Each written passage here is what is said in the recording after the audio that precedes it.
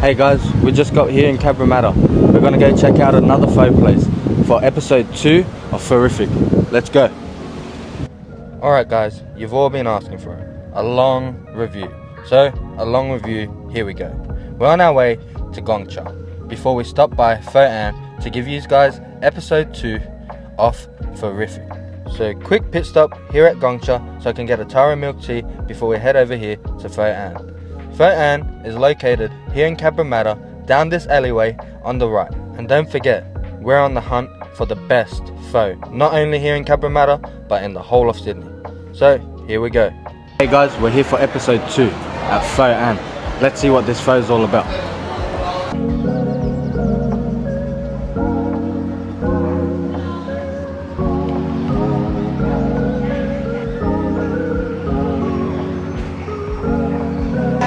Hey guys, we're back here at another pho place, Pho-an, here in Cabramatta.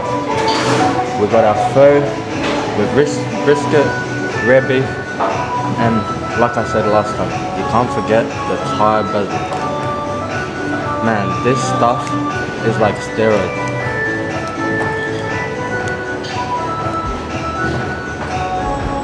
I'm not shy with the Thai basil. It makes the pho 10 times better. This place got my favorite, lime. Over the Thai basil, just like last time.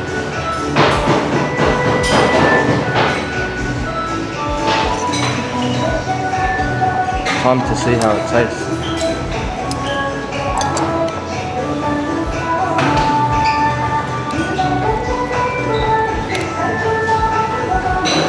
Gotta make sure you mix it up real good.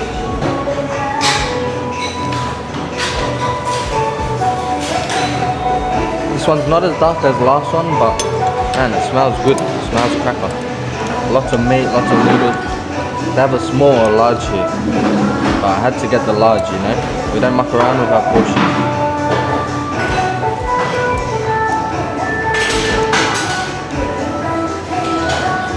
Dang, the music in the back's so loud, so I don't know how the audio is gonna be, but man, I hope it's good.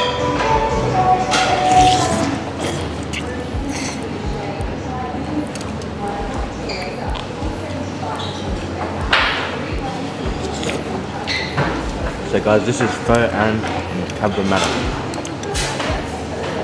for episode 2. Episode 1, we went and checked out 2 foodies down in Mount Pritchard. I gotta say, 2 foodies, much better.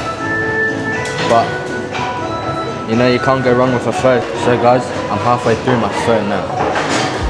There's heaps of meat, lots of noodles, just the soup. It's lacking a little bit there. Other than that, it's not bad. But we gotta find one better than 2 foodies now. Let's go. Hey guys, just finished episode 2 with Pho-an. Man, what do we rate this place? We give it a 7 out of 10. On to the next. Let's go.